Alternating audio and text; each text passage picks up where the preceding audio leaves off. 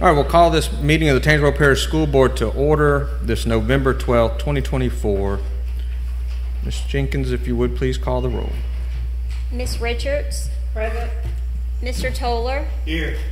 Ms. Abrams. Here. Mr. Westmoreland. Present. Mr. Duncan. Here. Mr. Anthony. Here. Mr. Moore. Here. Mr. Piazza. Here. Ms. Dominguez. All right, our opening program is led by our Vice President, Mr. Tom Toller. We'll turn it over to you, Mr. Toller. If you would, please stand. I'm going to ask Mr. Moore, one of our veterans on the board, to lead us in the Pledge of Allegiance. I pledge allegiance to the flag of the United States of America and to the republic for which it stands, one nation, under God, indivisible, with liberty and justice for all. Thank you. If you would remain standing, I'm going to ask Mr. Cole Mixon if he would come forward and play our national anthem, and you're in for a treat tonight. And I'll explain why and give some accolades to the Civil Air Patrol program. But I'll turn it over to you, Mr. Mixon.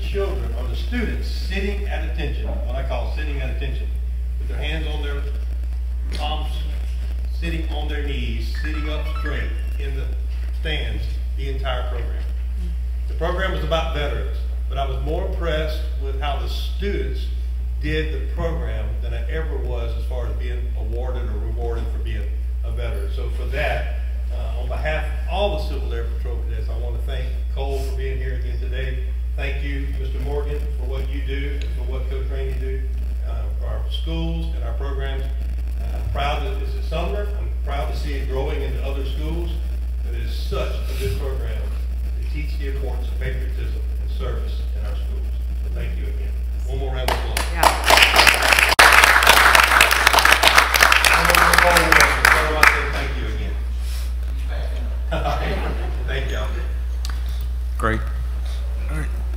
Next, we'll take up the approval of the minutes from our October 15th meeting. Is there a motion to adopt the minutes as presented? So moved. Motion is made by Mr. Piazza. Is there a second? Second. Seconded by Mr. Westmoreland. Any discussion? Hearing none, we'll call the question. Ask members to vote your devices. Voting is open.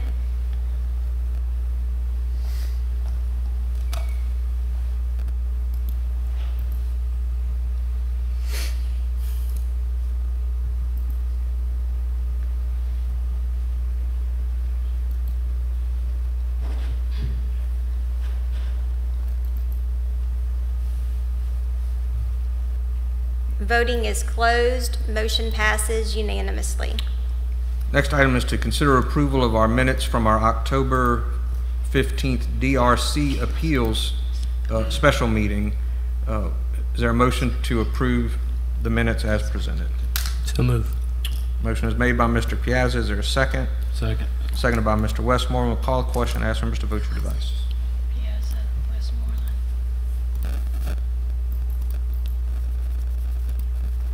Voting is open.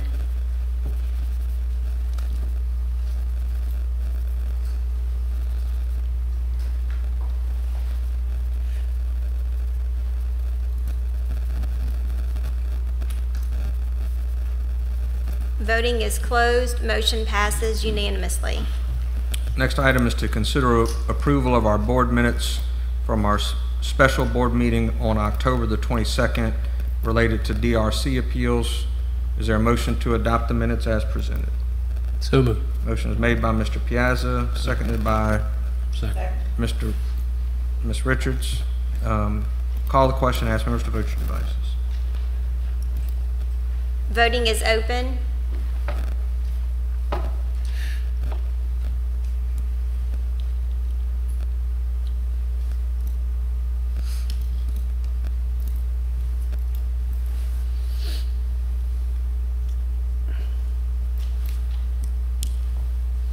Voting is closed. Motion passes unanimously. Finally, we have the consideration of our minutes from our special board meeting of October the 29th related to DRC appeals. Is there a motion to adopt the minutes as presented? So moved. Motion is made by Mr. Piazza, Second. seconded by Mr. Westmoreland. Call the question. Ask members to vote your devices. Voting is open.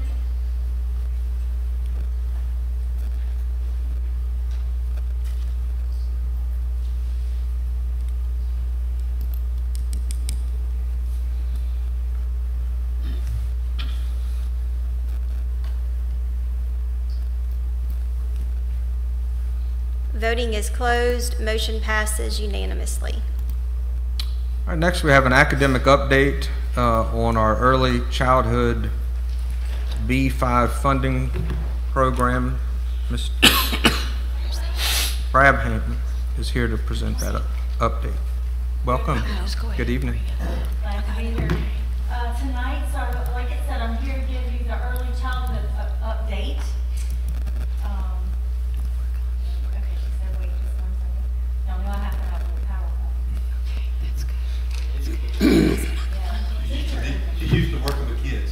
That's that educator in her. She's got to have that PowerPoint. And I bet you it's got a lot of colors in it too. Early childhood, we've got all the problems. I know. Shocked you don't have handouts.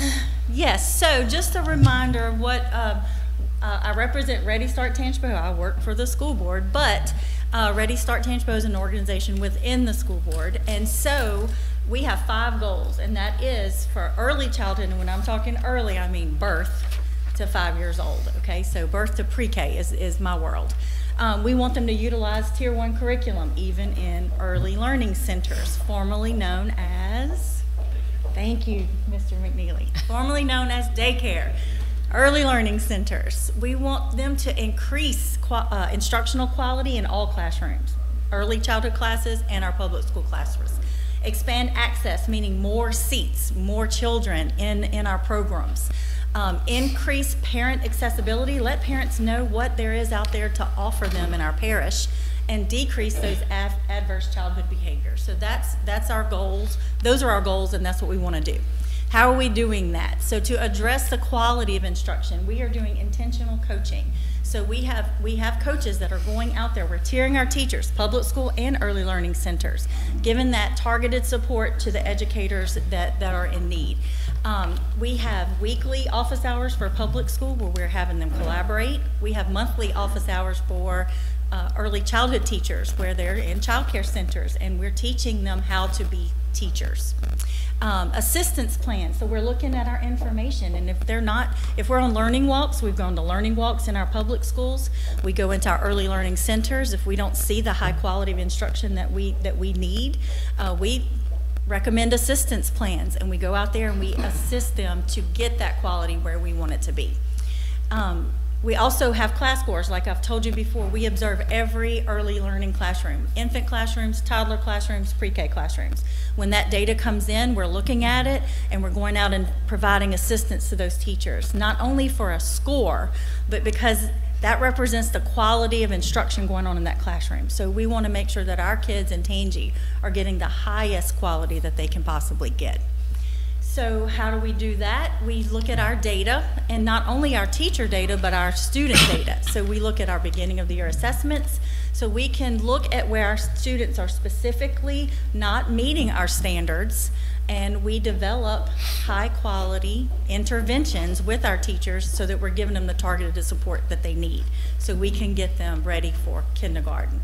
Because as you know, I tell you every time I'm here, the most brain development happens before they even reach kindergarten. So it's my job to make sure that every classroom in Tangi is receiving or is giving high quality instruction so that when they walk in our kindergarten doors, they're ready, and our kindergarten teachers can pick them up and get them ready for reading by 3rd grade, okay? So just a little bit about this year. We are increasing our seats. We have remained steady with 15 schools, and we did not add any public school classrooms this year. We have 978 students, and if you look at my little graph, we took a dip in COVID, but we're back up to where this is the most pre-K kids that we've had since we've had a pre-K program. We have 58 children on our waiting list. They're primarily in Hammond and Ponchatoula areas, and we don't have room to expand that, so we do have 4 off-site classes at our early learning centers that we partner with. We put public pre-K there. We're up to 45 early learning centers, 3 new this year, but when I first started we had 25. So, and I'm starting my 9th year in this position. We've increased by that much since I started here. 8 Head Start and 3 family child care, meaning in their houses they have children that they are teaching in their homes, and we go into that home and we do an observation. So we're supporting in-home family child cares as well. So we're also impacting the workforce, because as we increase seats, we need more teachers, and as each of you know, we have teacher shortages in public schools and all over the country. So we have partnered with, we had a grant from the state picked us and Washington Parish actually, and we developed a program where our Advanced College and Career Magnet Center is partnering with North Shore Community College. We have 7 high school juniors and seniors, 4 seniors, 3 juniors. They are at the College and Career Magnet Center learning child development. They're working on a child development associate. So it's dual enrollment. They have to do that coursework, and Miss Katie Splain is the instructor there. And they have to get 480 hours of work experience. So we are placing them in our high quality, they have to be high quality, child care centers, and they're working. This grant pays their salaries. So they're making $11 an hour, so they go to the Advanced College and Career Magnet Center, and then when they're off school, they go to these child care centers and they get that work experience. And they get all of the things that we provide too. Our coaches are going out there. You know, we're making sure that they're getting a good lead in education, because we want them to stay in that pathway to eventually become educators. So then they have to pass the Child Development Associate Assessment at the end. So once they finish this, and this grant pays for all of that, so the student has no expenses, and the center has no expenses either. So they get an extra pair of hands we're training them, and then when they graduate, they have the potential to stay there. The child care center would have to hire them because the grant will run out. We're only paying for 480 hours, but when they enter that workforce, their pay rate will be higher because they have this credential. So they can enter the workforce not at $7.25 an hour at a higher rate because they have this credential. So they have more opportunities there. And our hope is that they stay and they either go to North Shore or Southeastern and eventually end up in one of our public school classrooms as highly qualified teachers with lots of experience. And I put some pictures up here for you.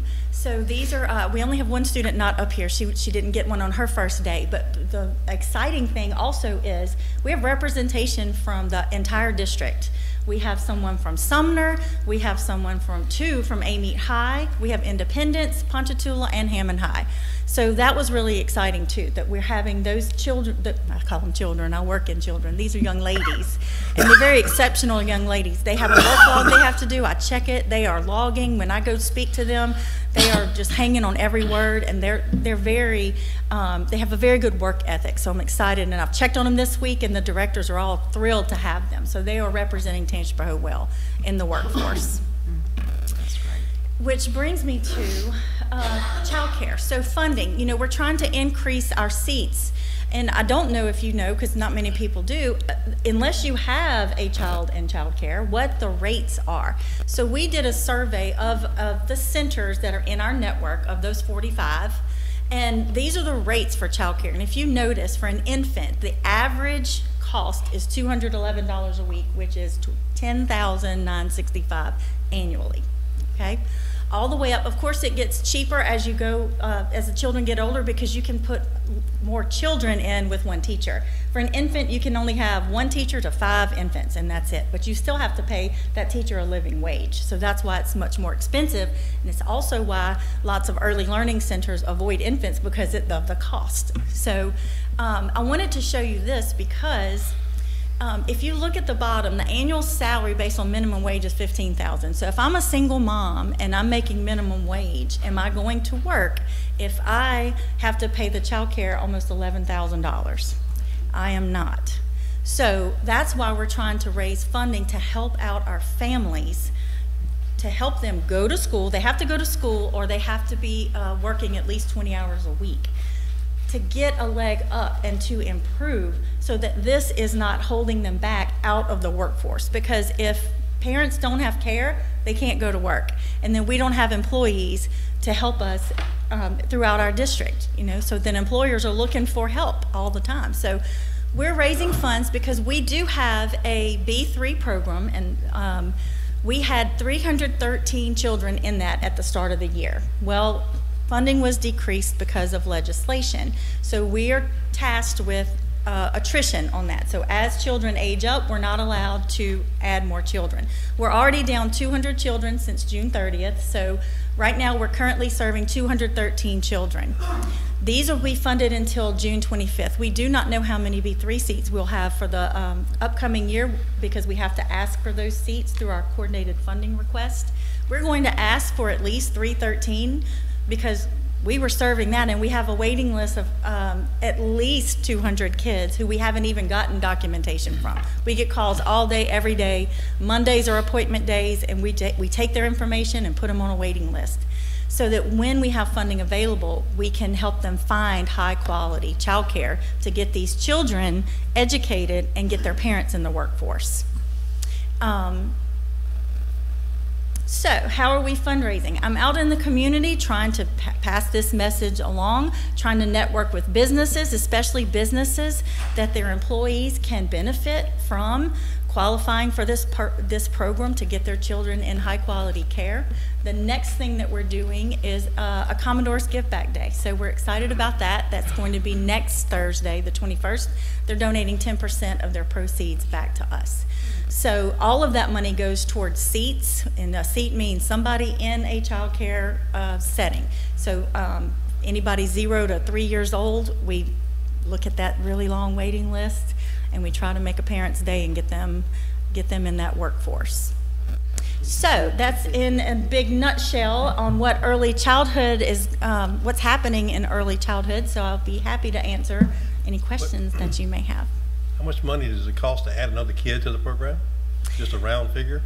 Well, a year, if it's an infant, $10,000, but I'll give you a little bit of what we're doing now. Like a month right now, the children in B3, we're spending, in the month of October, we spent $219,966. So the part that I forgot to mention is if our goal is to raise $150,000 by January 31st. If any money we generate, the state matches dollar for dollar. So if we raise $150, that's going to give us $300,000. Yeah. But we're spending $219 a month right now. So we're only talking about, if we get our goal, we're talking about 27 infants, 31 toddlers, and 34 pre-K kids. But of course, it can be a combination of any of those. So it's expensive, but they're not going to give us 313 B3 seats next year because the program has been cut. But I'm going to ask for them. But they're tasking us with generating local funds to try to help supplement this program. So in a perfect world, how much money do you think you're going to need for the upcoming year? I know you said 150, but you're trying to grow. In a perfect world? In a perfect world. We just, for this year to do 313, we had 1.9 million. So we could, LA4 goes up to, 3 million. I've had up to, last year my whole program was $9 million. This year it's cut in half. So we had lots of money, we had ESSER funds and dollars, COVID dollars came down to early learning centers too. But the parents are out there, they're calling us, and it's difficult because they're trying to go to work, they're trying to go to school, they cannot afford those prices. And so we're taking that information and in hopes to get them some assistance so they can get out there.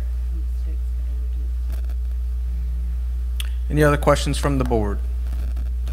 Thank you, ma'am. All right, thank you. For what you do. Thank you so much. Next item are our financial updates from Mr. McNeely.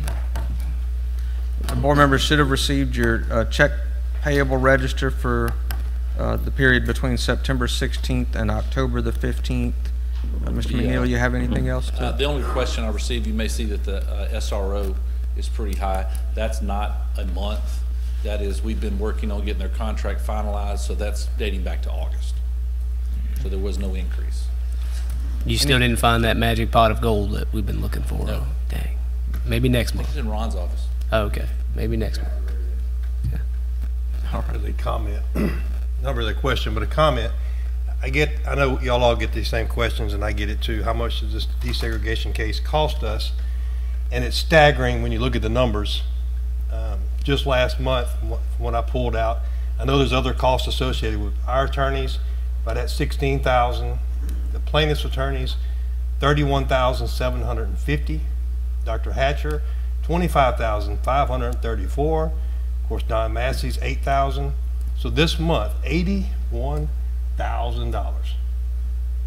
And we just hear somebody asking for $10,000 a kid.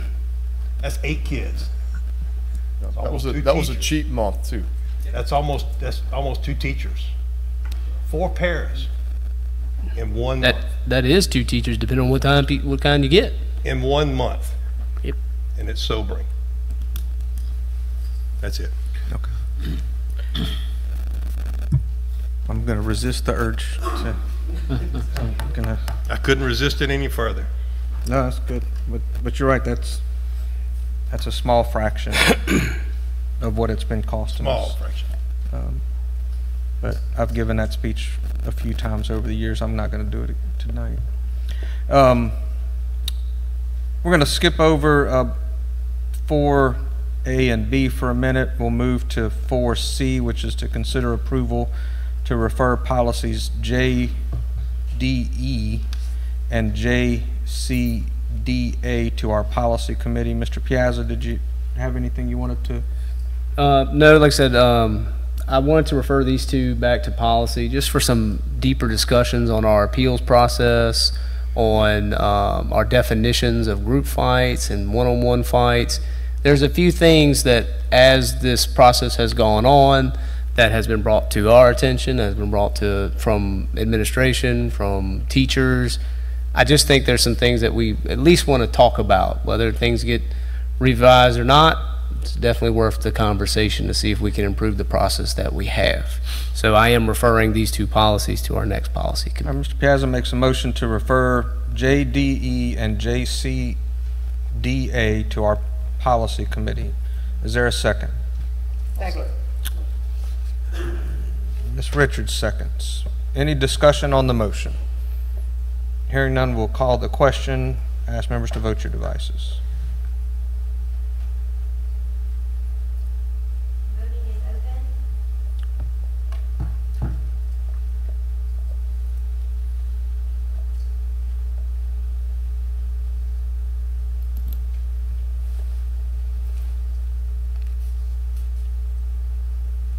Voting is closed. Motion passes unanimously. I will move to superintendent's reports and recommendations.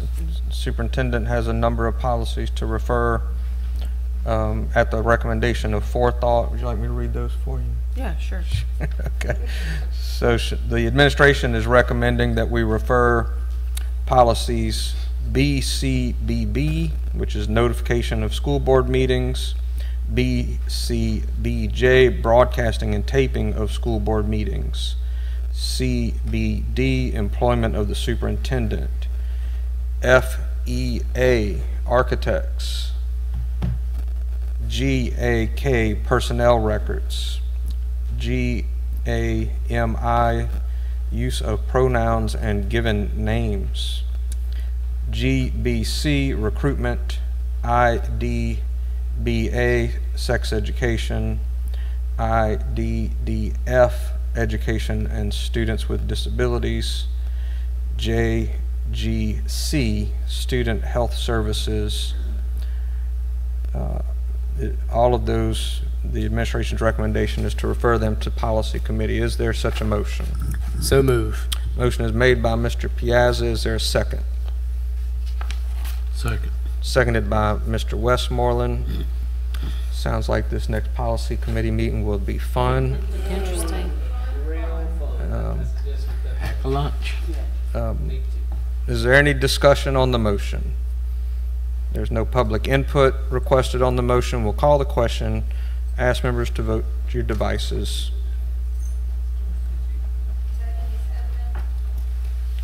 And the motion is to refer to the policy committee.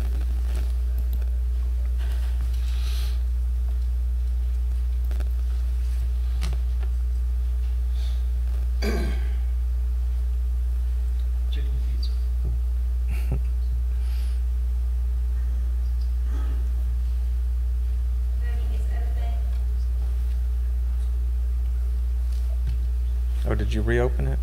Did it take my vote? I had to change it. Oh, okay, here it is. Got it, thank you. Okay.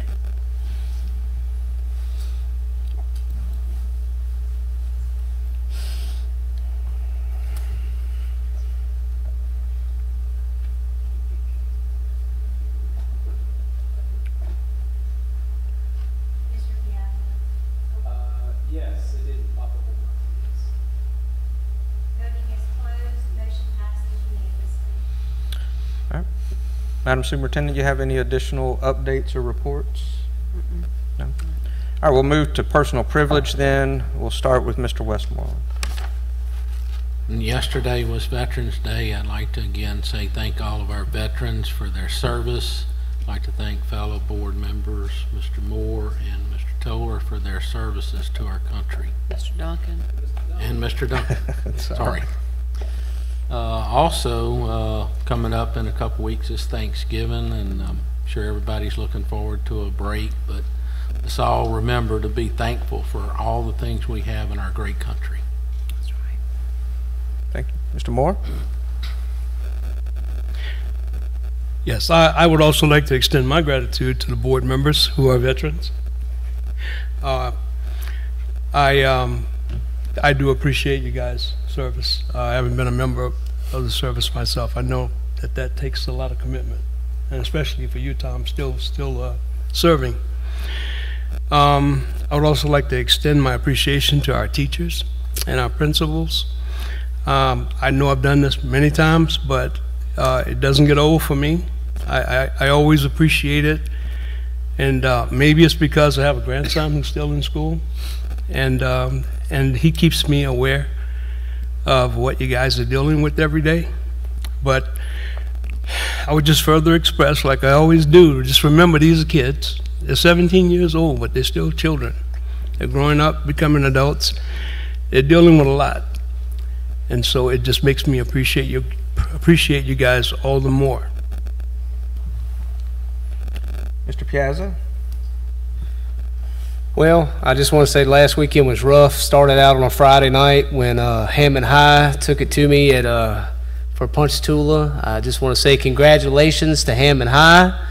Mr. Duncan had a big smile on his face across the field. I could see it from all the way from where I was sitting. We got playoffs starting this week. Congratulations to all of our local teams that have made it to the playoffs in the first round. Good luck. May y'all stay safe and healthy all the way through. I want to say, again, echo my fellow board members with the veterans. I had the privilege of going to a few programs yesterday, and they were amazing. But I want to thank the staff for putting those programs together, because they were absolutely amazing. We had a young man tonight that was put together by the staff. So thank the staff as well for what they've done for our veterans and for our veterans that make that ultimate sacrifice. We have a few people in our community that are hurting with some recent losses. Just make sure you keep those in your prayers, and y'all have a wonderful Thanksgiving break. Ms. Abrams? I want to thank all of the veterans that have served our great country, including all of our board members here. My grandfather served in the military, so it's very much appreciated. Happy Thanksgiving to all of the teachers and faculty and students out there. You're going to get a much needed break for a little bit. I do love Thanksgiving, people, but I do have my Christmas tree up already. With 5 grandbabies, you got to get started soon. So happy Thanksgiving to everyone, and we wish you and your family the best of the holiday season. Mr. Anthony? Yeah. Everybody's stolen my thunder. Happy Veterans Day. Football teams in the playoffs. I really am really happy Veterans Day, though. I'm not saying that, you know, lightly. Congrats to the football teams. Thanksgiving breaks around the corner. Let's go get a week off. No calls for a week. So that's all I got. Thank you all very much. Ms. Rich? I'm glad you said that, Trent, because we're going to get calls even though we're off. Yeah, we don't get holidays. We don't get time off. But on another note, I do want to say that I'm grateful to all of the veterans that served, and we thank you for all of your services, and especially my board members. And miracles do happen. I have to say congratulations to those Cowboys. They beat the Warriors and the Rules this year. So we're so proud of them, and we're just waiting to see and praying that one of the 3, and that's what happens. If one of the 3 go on the north end, you can close up the north end because we're all going to the Superdome. So if we can get one in there, we're good. So we want to say congratulations to the coaches and all of the kids. We know that you all have worked hard, and we appreciate you, and we are proud of you. Mr. Toller? A couple quick things. First of all, thank you for all the Veterans Day wishes, and also echo that with other board members that are here that are veterans. But I want to say this, one of the students was talking to me at Sumner, and they were asking me about service, and I've told them real quick, I've gotten more out of the military than the military has gotten out of me. And that's a good place to be in life, because a lot of people, that's the other way. But one of the most important things that I think I got, that I'm still getting from the military, is how to resolve conflict. How to get more out of myself than I think I can do, but how to resolve conflict and work through issues. And I see that every time we have one of these DRC hearings. We're raising children that still struggle with the ability to resolve conflict. And when I see a program like the Civil Air Patrol, that these teachers are working with students and they're teaching them ways to control their self, being able to sit still during a program, the little things that you don't think about, how to dress, how to walk. Those things that a lot of people think are trivial, those are the things that set you up for success in how to control yourself in situations where you're not in control. So I just hats off to that. I've already thanked the Civil Air Patrol for the Veterans Day program, but I just wanted to echo that again, because it is a very good program. We need it to expand in every school throughout the school system. And then last but not least, with the playoffs, obviously Sumner's been doing a very good job. A lot of our schools have. Getting a lot of calls now that people have seen the brackets and they're confused about the select.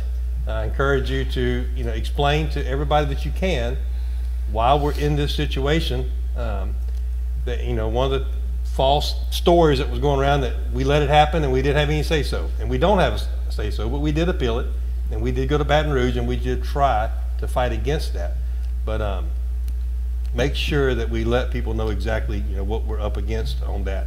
And then last but not least, after the football season's over, I would like to see those that would like to participate in just what I call an AAR, after action review, sit down and go with athletic director, maybe some of the coaches, and go over things about high school football from the public standpoint, because I keep seeing little things from a customer service thing, like how to get into school, how to get out of the school, the safety and parking, the lighting, different things. And I have a great principal at my school. He and I talk about this every game on how we can improve this. But a lot of times the principals and the teachers and the coaches are up against such big obstacles that they just close down and say, this is how we've always done it, this is how we have to do it. Just want to remind ourselves that this is our opportunity at each one of these high schools to entertain thousands of people on our school campus for a brief moment of time. This may be the only time that they come to our school to see our school. This is the time that they see our restrooms, they see our facilities, they see our parking, our roads, our lights. And we have to make sure that we're doing everything we can to put on a good, just a good football game, but a good experience at our campus. And I think if we could sit around the table, those that would like to participate, and get with Coach Vining and maybe some other ones, and just throw out some ideas how we can improve the experience at our football fields for everybody. That's my soapbox. Okay. I guess I'll share too, that I'm grateful for our veterans. I'm grateful for everybody that elects to serve the public and put themselves out there. I'm also grateful, though, to live in a country and a community that values and appreciates our veterans and our public servants. And I'm reminded this time of year, how special it is to live in a country that does that. And I was even reminded that it wasn't always that way. We have not always done such a good job showing our appreciation for veterans and for those that sacrifice for others. And I know we got people waiting on us, so I'm not going to give you the long version of this story, but for those of you that know me a little bit, I'm a kind of a rough around the edges guy, not very emotional at all. I can probably count on one hand the times that I have literally cried like a baby in my 40 some odd years of life. But one of those times was on my return trip from combat in Afghanistan. And a little bit of background on that is that when I was in college, my minor was in history, so I spent a lot of time studying our wars, and in particular spent a whole summer in Europe and in England studying only World War II history, and had been actually brought out onto the fields of Normandy by a professor and told in a very dramatic fashion exactly what those guys experienced as they landed on the beaches of Normandy and how many of our great men died. And of course also learned about what happened with our guys during the Vietnam War. So the reason I cried like a baby coming back from Afghanistan is that the first place we stopped at an airport when we came back into this country, my fellow soldiers and I are walking off the airport down this hallway in the airport, and the hallway is lined with World War II and Vietnam veterans welcoming us home and telling us how glad they were that we were home safe and so on and so forth. And of course it just had a tremendous impact on me. And then the main thing that those guys did is they all offered us their personal cell phones so that we could hurry up and call our families and let them know that we were back in country. And it was just a truly emotional experience, and again a great reminder of the great country that we live in. But then I asked one of those guys, why did you do this? And, why did you put this big effort together? Because they were doing this for every plane that was coming home from Afghanistan and Iraq, because at that time, both of, and so they were clearly there very often, taking a lot of time. And so anyway, I asked them, and they said, well, because I wish somebody would have done it for me when I came home. And our people do that now. So anyway, it was a very special moment, and again, I'm just grateful to live in this country, and we also just have a great community. So, all right, so we'll now move to our executive session. I'll receive a motion at this time to enter into executive session to consider our DRC appeal from CW, our DRC appeal from LM, our litigation matters, specifically the case of LaQuandra Jacob and Rakuria Alexander versus Tangipahoa Parish School Board, some possible litigation against Entergy, and the case of Eddie Gardner et al. Versus Tangipahoa Parish School Board. So moved. Motion is made by Mr. Westmoreland to enter to executive session, seconded by Mr. Piazza. Is there any objection to the motion? Hearing none, the motion is agreed to, and we will enter executive session at this time. Channel 17, proudly serving the Florida parishes. All right, the board returned from executive session. On the matter of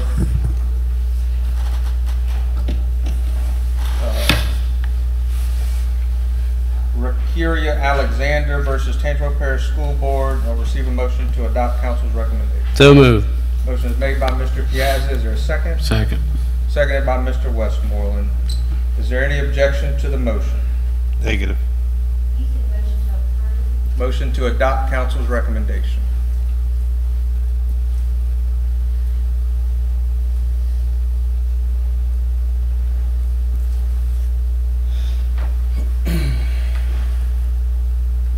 Without objection, the motion is agreed to. On the matter of 7C regarding possible litigation against Entergy, I'll receive a motion at this time to adopt council's recommendation. So moved. Second. Motion is made by Mr. Piazza, seconded by Mr. Anthony. Is there any objection to the motion? Hearing none, the motion is agreed to, and council's recommendation is adopted. On the matter of 7D, Eddie Garner et al. Versus Tangipahoa Parish School Board, I'll receive a motion at this time to adopt council's recommendation. So moved. Motion is made by Mr. Piazza. Is there a second? Second. Seconded by Mr. Westmoreland. Is there any objection to the motion? Hearing none, the motion is agreed to. Turning now to agenda item 4A, considering the appeal of CW from the Discipline Review Committee. I will receive a motion at this time to grant the appeal and issue alternative discipline.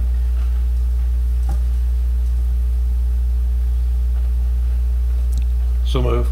Motion is made by Mr. Toller to grant the appeal and issue alternative discipline. Is there a second? Second. Second was Mr. Moore. Yes. Is there any objection to the motion?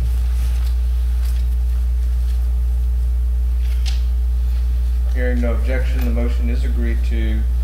The appeal is granted and alternative discipline is issued. Finally, motion, we'll move to 4B, which is to consider the appeal of LM from the Discipline Review Committee. And I'll receive a motion at this time to, again, grant the appeal with a slight adjustment of alternative discipline, as outlined in our meeting. Is there a motion, such a motion? So moved. Motion is made Second. by Mr. Piazza, seconded by Mr. Toller. And on this one, Madam Secretary, we'll do a roll call vote. I think there'll be two.